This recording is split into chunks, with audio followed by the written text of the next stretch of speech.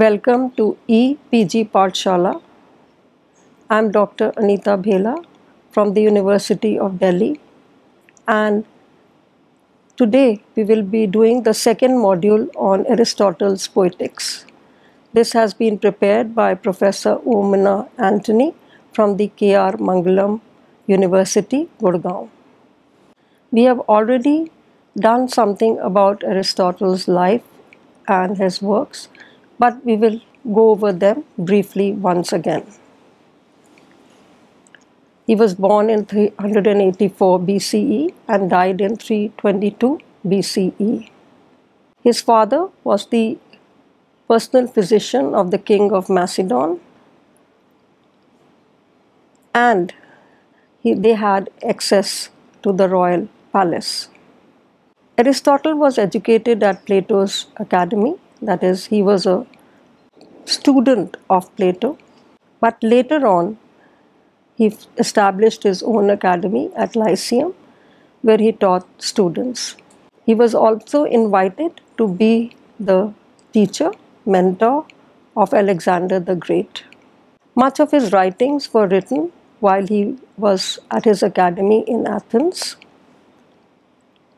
And as we have told you earlier, Aristotle was an extremely learned man who was extremely passionate about learning. In fact, there was no subject which he had not studied. He studied astronomy, physics, theology, philosophy, of course, literature and poetics. The one important thing about Aristotle is that he went against his mentor, that is Plato, in his ideas of poetry. Plato had banished all poets from his ideal state, but Aristotle re-established the use and value of poetry. He tells us that poetry is important, it can contribute to life, but that only under certain conditions.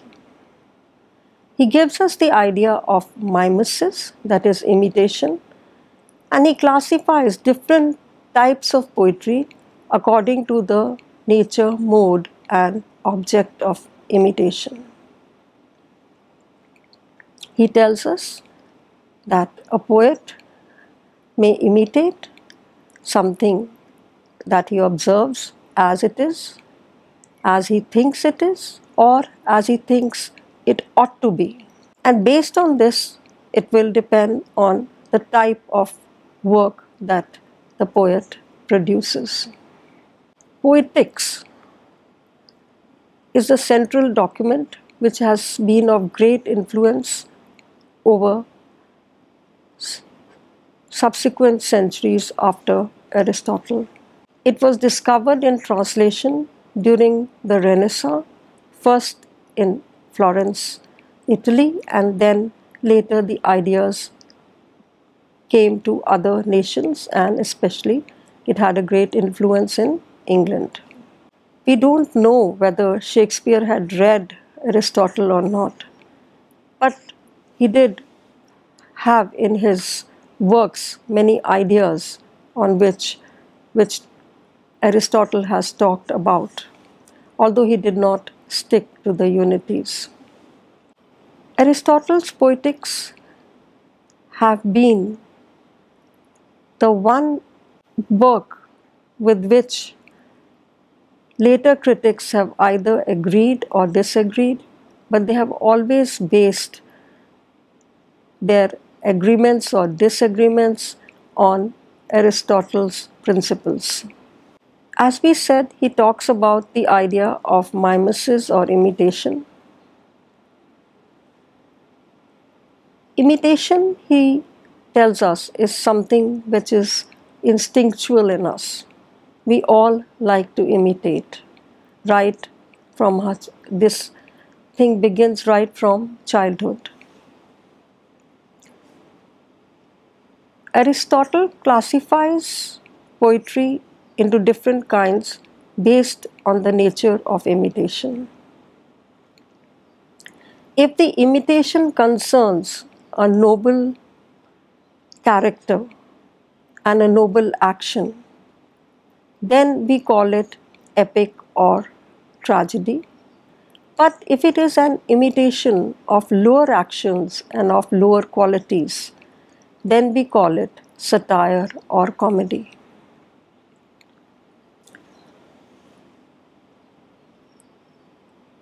Epic poetry and tragedy have a number of similarities, and because of which epic poetry is also termed tragedy. Both the genres imitate noble men in action. Both maintain a unity of plot, that is, they have a beginning, a middle, and an end, and the plot is based on cause and effect. The object of mimesis is also the same subject matter. Both of them can be either simple or complex, and they can deal either with character or with suffering. And all the 6 components are common to both, including the idea of peripegia and anagnorisis. Peripegia, of course, and anagnorisis is something which we will discuss a little later.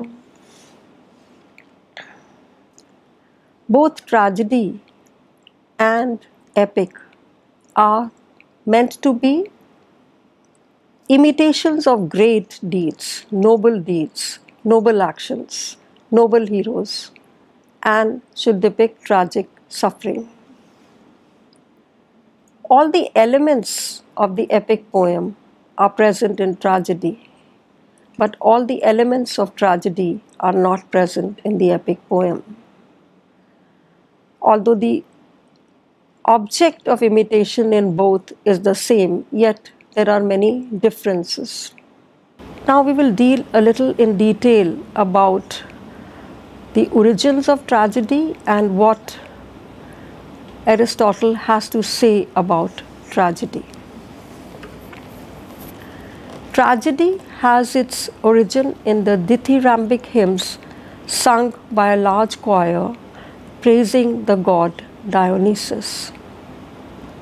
These were passionate speeches, and later on the Greek playwright Aeschylus added another actor and reduced the role of the choir and also a little bit of the music.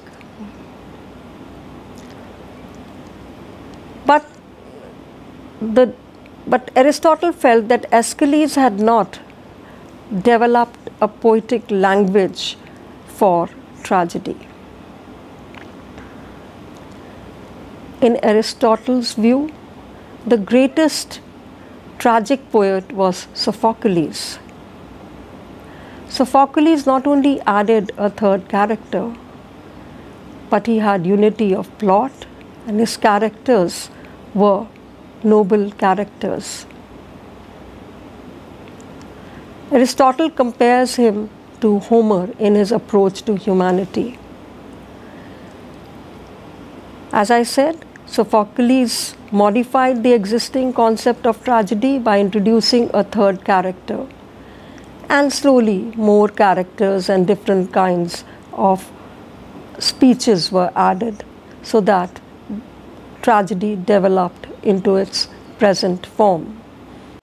According to Aristotle, tragedy is an imitation, the imitation of an action that is serious and also as having magnitude, complete in itself, in appropriate and pleasurable language, in a dramatic rather than narrative form, with incidents arousing pity and fear, wherewith to accomplish a catharsis of these emotions. This is in Aristotle's own words. According to Aristotle, tragedy is the most refined version of poetry, as it deals with the imitation of lofty matters, and it is the ultimate form of our inner delight in imitation. As we know it, it is the medium of tragedy is the dramatic form, and therefore we know that tragedy is not to tell but to show or to perform. And Aristotle finds it more philosophical than history. He tells us how tragedy differs from history. We know that later Sidney will be comparing not tragedy and history, but history and poetry, and telling us how poetry is superior to history. Here, Aristotle is telling us how tragedy is superior to history. Whereas history, we are only told about the events. This happened, that happened, it happened in this year, etc., etc. But in tragedy, we see the action actually taking place right in front of our eyes. Again, history only tells us what had happened. But in tragedy, we are actually seeing what is going to happen. History may be seen in isolation. It may not have cause and effect, but the actions performed in a tragedy always have cause and effect. Tragedy is rooted in the fundamentals of how human life works. It works with human emotions that are universal, whereas history has little relevance to others and deals with things that are very specific. So while history is specific, tragedy is universal in nature. Now, what are the various characteristics that a tragedy should have according to Aristotle? One, of course, we have already studied, that is, it is mimetic. It is based on mimesis. It is serious. It tells a story which is of the right length. Why of the appropriate length? As we discussed earlier, an epic may be of any length because it does not need only one sitting to listen to it or to know about it. But tragedy is to be performed. So the length should depend on how long the audience can sit at one place and watch it. A tragedy must have rhythm and harmony. And this rhythm and harmony is to be seen in all aspects. It is to be performed rather than narrated. And most important of all, at the end, it should arouse feelings of pity and fear and purge these feelings. And this arousing of the feelings of pity and fear and the subsequent purgation that takes place, Aristotle calls catharsis. We may relate this idea of catharsis to Bharat's Natya Shastra and his concept of rasa.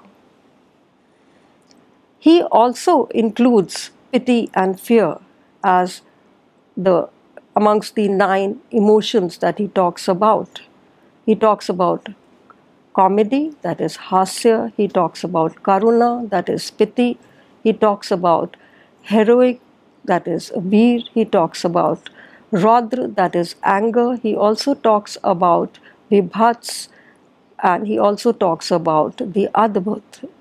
And he calls these the permanent emotions that are permanently within the human heart and which can be roused through proper portrayal.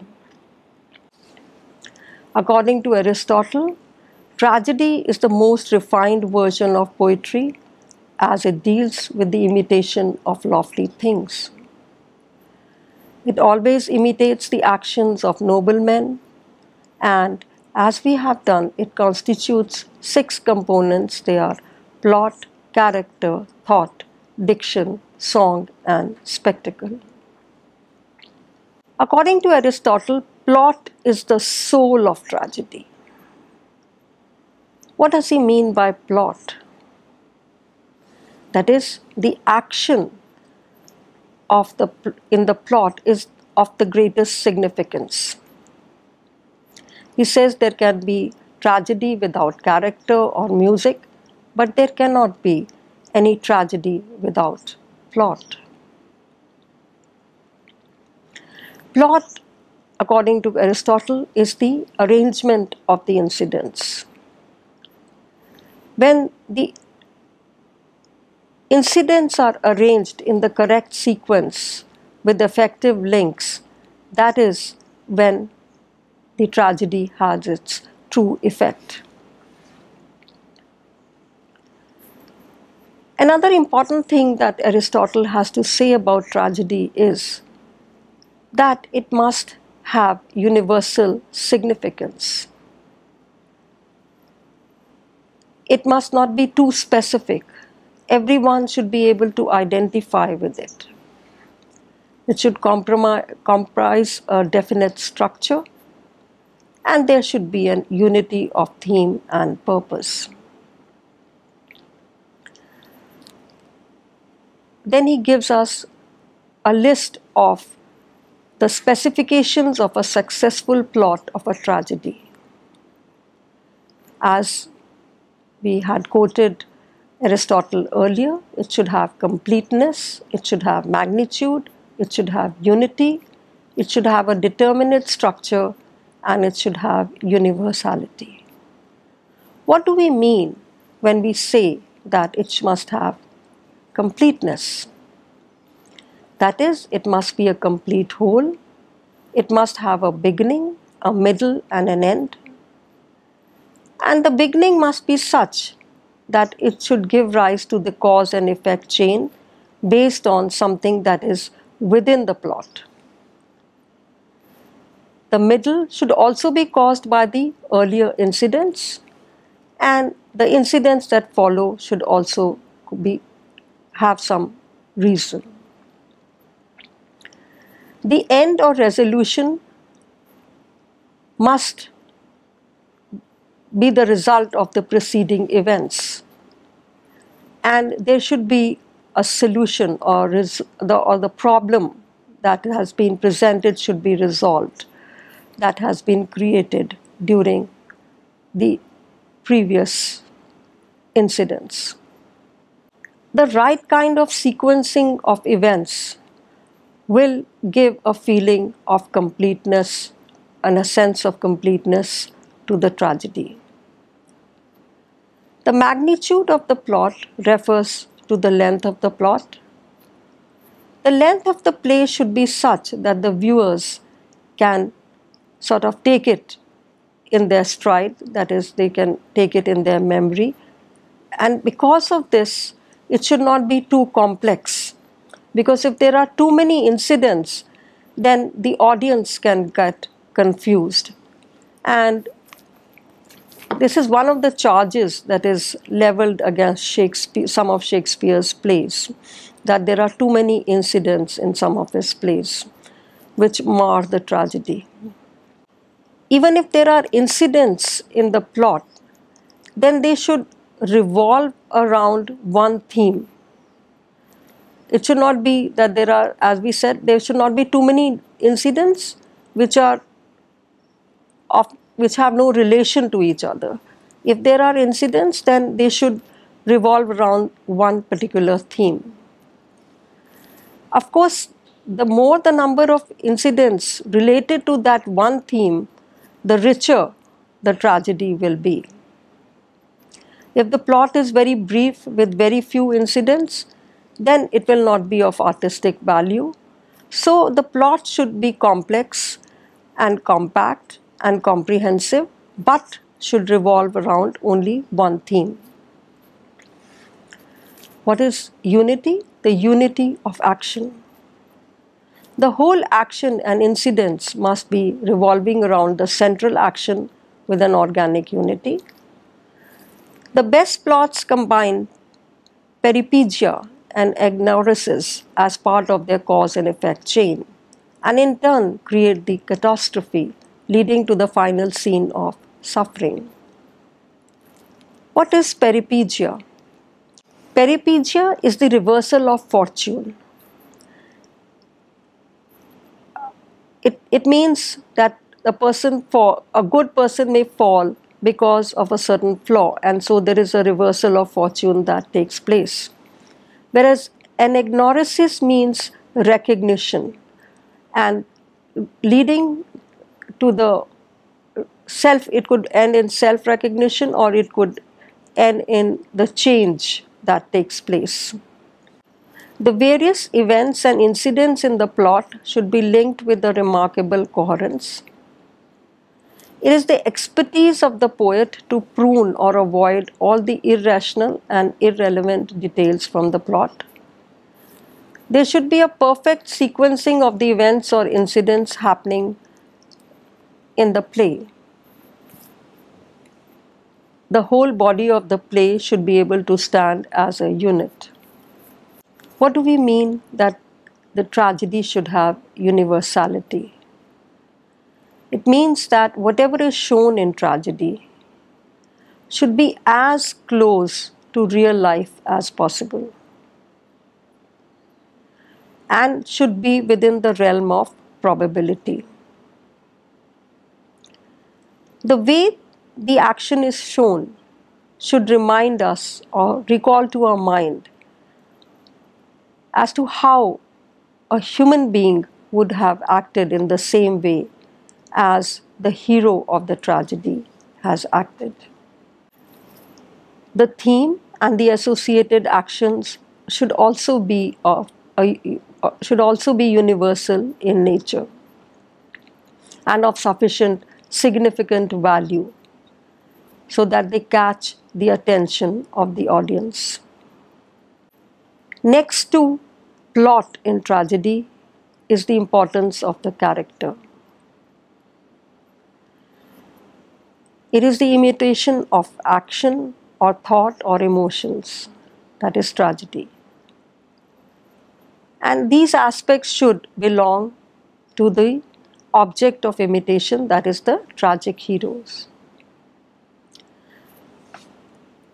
The tragic heroes' actions themselves must bring about the reversal, the recognition and catharsis. That is the peripegia and the anagnoresis and the catharsis. Aristotle explains 4 qualities for the character. What are the qualities of a tragic hero?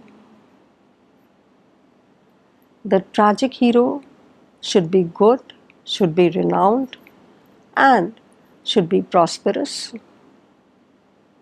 He should be a courageous person who is dear to everyone.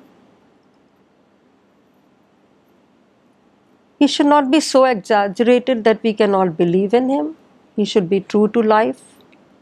And anyone in the audience should be able to identify himself or herself with him. And the emotions undergone by the hero should be as close to real life and real situations as well.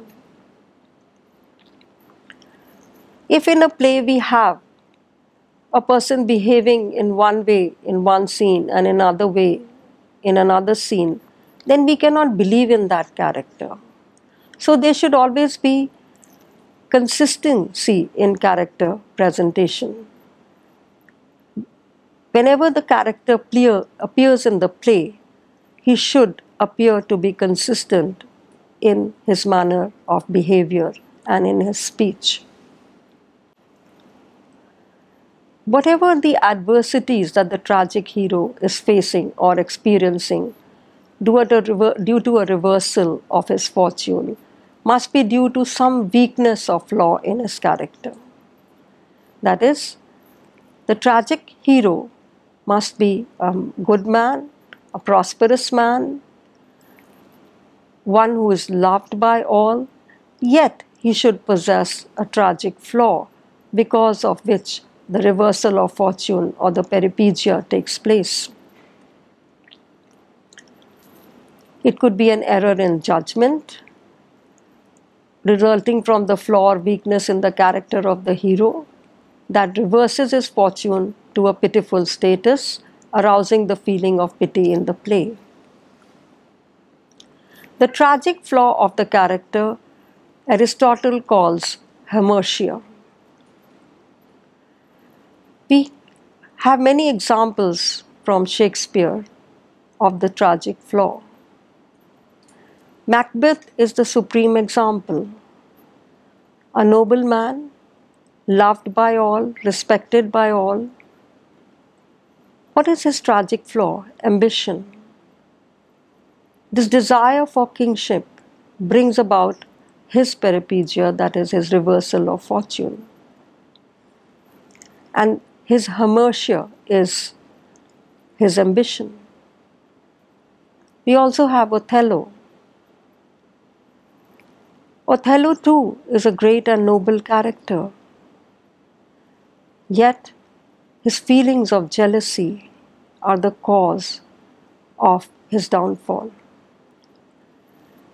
So we see Aristotle's ideas of tragedy actually in the plays of Shakespeare. Although we do not know whether Shakespeare had read Aristotle or not. The third important component of a tragic play is thought. Thought is important because actions spring out from thoughts. A tragedy is the imitation of action or imitation of men in action.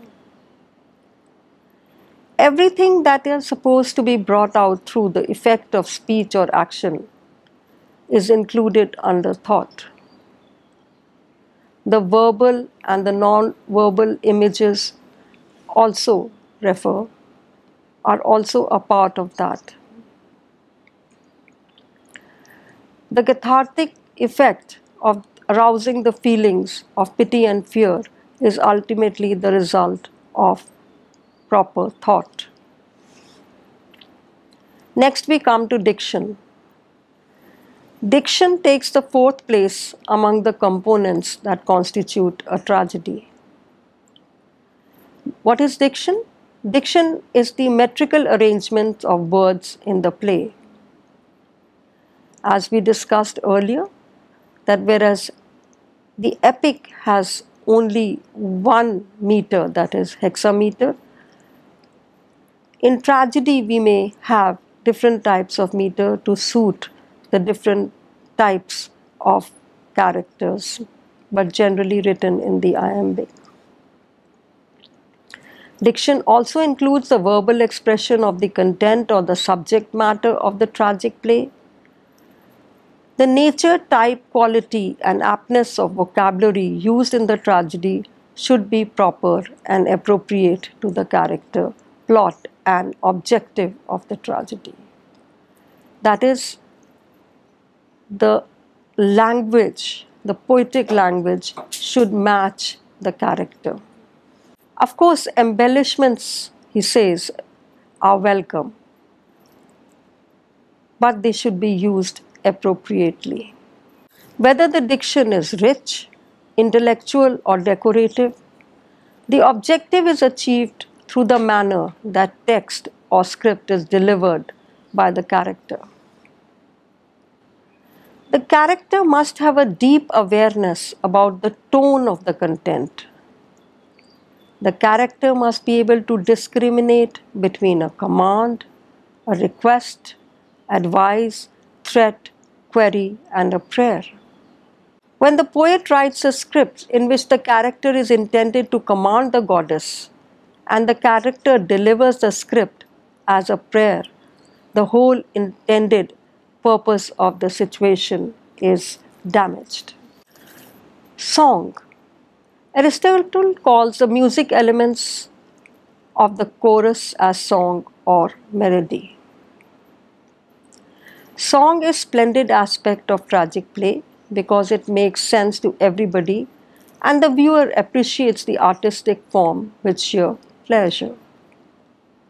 The chorus creates and keeps the melody of the play, and Aristotle strongly insists that the chorus should be an integral part of the play as an actor or action is to the play.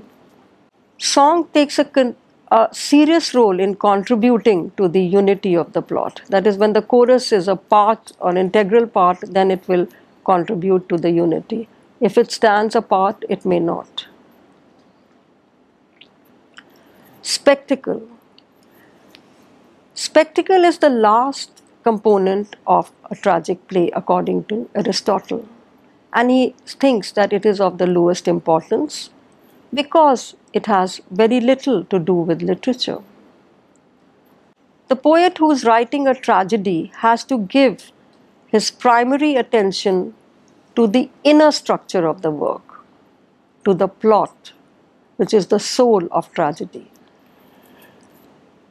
And he will put in all his efforts to the unity of the work so that it achieves an artistic value. Usually no creator does the creation thinking about the spectacle. The beauty of spectacle arises when the play is brought out with the artistic value. So it is an automatic byproduct of a good play. The artist may not focus on spectacle to achieve the artistic beauty of the play. It becomes an automatic byproduct, according to Aristotle. Now let us come to an analysis of the aesthetic pleasure of tragedy. As we discussed earlier, Aristotle talks about hamartia or the tragic flaw, which brings about the reversal of the fortune of the hero. And then comes the recognition of the hidden truth, leading to catharsis. And this sequence is the integral part of a successful tragedy. If a good man comes to a bad end, we do not experience tragedy. If a bad man comes to a bad end, then also we do not experience tragedy. But if a good man comes to a bad end because of some tragic flaw, that is when we actually experience the emotions of pity and fear. If a tragic fall is due to the character's own folly and which leads to horrible sufferings, that is when we experience catharsis. Catharsis is a medical metaphor used by Aristotle with the meaning purging. Very often the viewers who watch the fall of the tragic hero very often identify themselves with the tragic hero. This empathy makes the viewers give an outlet to their suppressed emotions like fear, anger, and feel relieved mentally by the purgation of these feelings. They get pleasure not out of a feeling that they enjoy somebody's fall, but because of the closeness to life, and when they experience catharsis, they imagine that they could also be in this situation. So we may conclude by saying that Aristotle places tragedy over and above epic. He thinks that it is the greatest form of poetry. He believes that the true value of an art in its power to give aesthetic pleasure, and tragedy excels in it through its cathartic effect. A successful tragedy enables human beings to become better persons. Thus, tragedy stands unique because of its quality and its objectives. Thank you. Refer to the e-text for further details.